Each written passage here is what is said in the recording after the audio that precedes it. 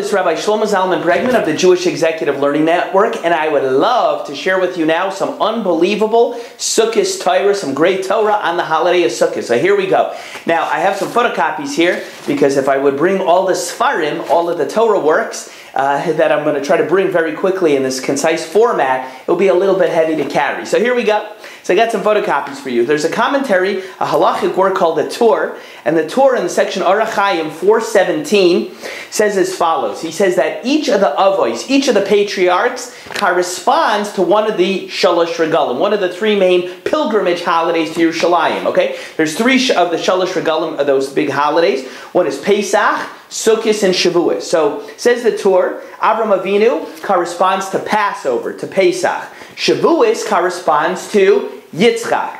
And Sukkot is Keneged Yaakov.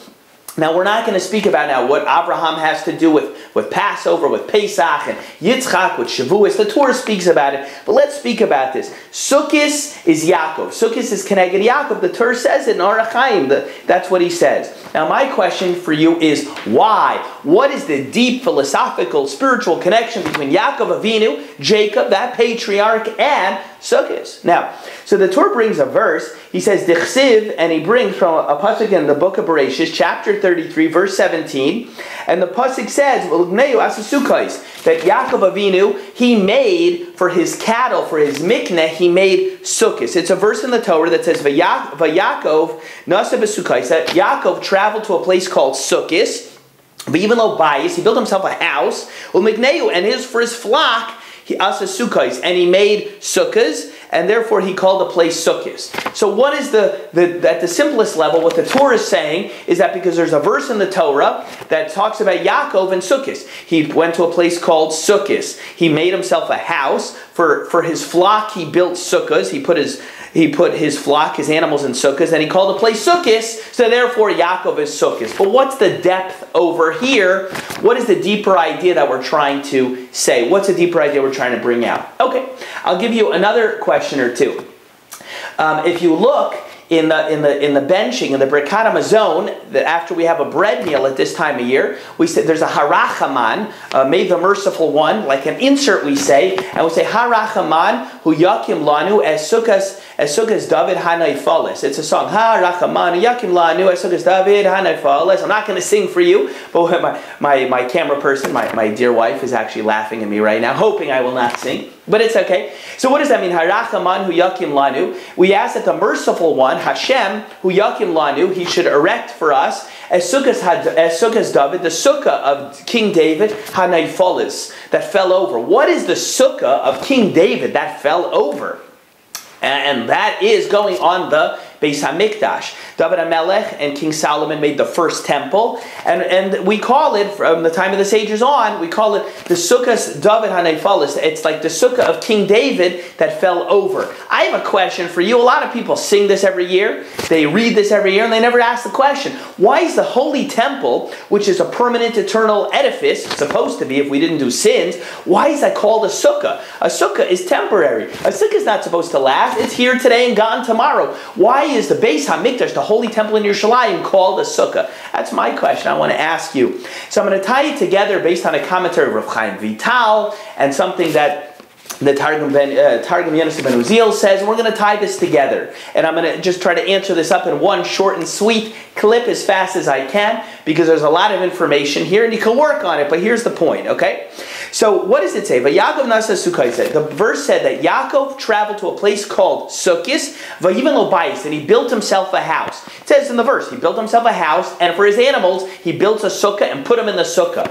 Why did he build himself a house? So the Targum Yonasan ben Uziel says this is the house he built.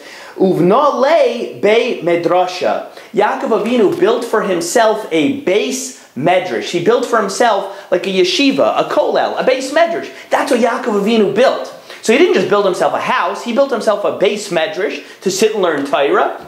And then he put his animals, his mikneh, his flock in the sukkah. So what is this about? So here's what I'm going to tell you. Bottom line, I think the Vard is over here, and it's a Geshmak Torah. It's a very interesting, delicious piece of Torah. And the answer is this. Yaakov Avinu, Jacob, our forefather, is in my opinion, from all of the avos, is the one who primarily teaches us the proper Torah hashkafa, the proper Torah outlook of money, how to deal with money, how to relate to gashmis, how to relate to material possessions. For example, we find this the famous Gemara in Chulin, Daf Tzadi Aleph, about Yaakov went back for the pachin katanim, for the little jars, and we see from here what money means to a righteous person. Yaakov, from the patriarchs, is the one, in my opinion, who most is teaching us about how a Torah Jew relates to money and material possessions and Gashmias. So what does this have to do with Sukkot? So I've already said in a different clip, a different short and sweet, you should check it out. The Malbim and others,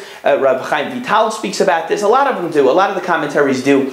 That why is it called, why are we outside in a Sukkah now? The answer is because when our house is being filled with good things during the harvest time, we go outside to have the proper hashkafa. Why is it, I would suggest to you, that Yaakov Avinu, he built a base medrash and he put his mikneh, his flocks, in the sukkah? The answer is a flock, certainly about 4,000 years ago, it was basically his stock, his bonds, his money, his retirement account. That's money, that's geld, okay? And what did he do? He put it in a sukkah. A sukkah basically affords a person the opportunity to relate to their material possessions and understand, just like a sukkah comes and goes, material possessions come and go. And by putting your money, your wealth, in a sukkah, which is what Yaakov Avinu did, it's basically saying he wanted to relate to it, understanding it with a sukkah perspective. What is real and what is permanent and what is the point of having money? It's a directive for spiritual accomplishment. That's in fact why he went back for the little jars we find in the book of Bereshis, the Gemara in Chulin says.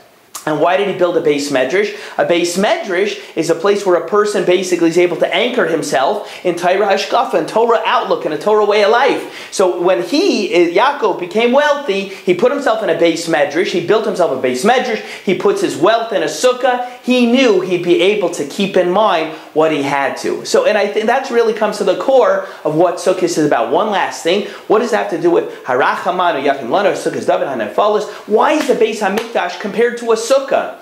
So I would suggest to you the answer is very simple.